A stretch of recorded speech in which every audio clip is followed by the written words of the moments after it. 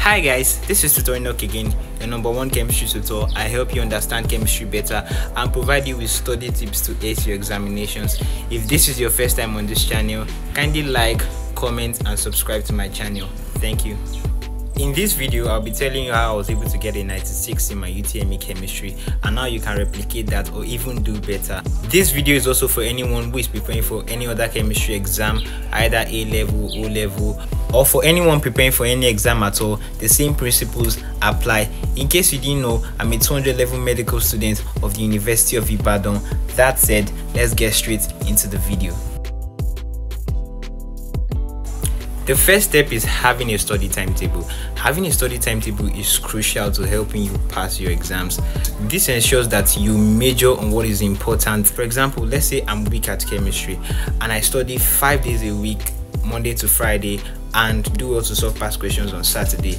I will ensure that out of the 5 days in a week, I study chemistry for at least 3 or 4 days. This helps me to focus on my weak areas while I'm also improving and getting better in my strong areas. It's very important that you don't just continue to build your strength on your strong areas, but also pay attention to your weak areas. Because take for example, you're writing the UTME examination and you have a 70 in all your subjects, you eventually end up with a 280. Or you have a 75 in all your subjects, you end up with a 300, which is a very good score. It would be really bad if you get a 90 in one subject and ending up getting a 50 in the other subject. So pay attention to your weak areas also and do well to have a study timetable. The next one is paying attention to what your teachers or tutors teach you in the class. While in class, it's very important that you pay attention and take note of what your teachers or tutors are saying. This is important because after your class and you eventually go home to pick your books to study, it's much easier and much better to understand because you have gotten a concept of what the topic is all about, and it will take you less time to understand the topic. So don't miss classes, make sure you attend the chemistry classes and also study outside classes. So the next thing is using recommended textbooks. You can decide to use the JAMB recommended textbooks or textbooks recommended by your teachers, tutors, your friends, or people who have done well in the past exams. Some textbooks I recommend are Lamblard Chemistry, New School Chemistry, and Understanding Chemistry.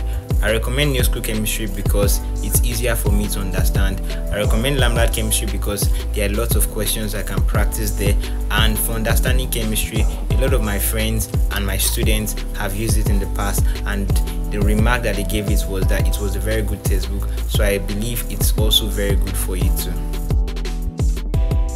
The next one is solving past questions. The effect of solving past questions cannot be overemphasized. Apart from the fact that past questions can be repeated in the examination hall, solving past questions will also adapt you to the system in which the examiner used to set the questions. And also, I'll advise you that when you are solving past questions, you don't just solve alone, but you also solve with friends, classmates, and colleagues. The last one is joining a brainstorming group. It's quite related to the one I said earlier. Joining a brainstorming group in which all the members of the brainstorming group have the same goal can be very helpful to you getting a good grade in your exam. For instance, let me give you a case study.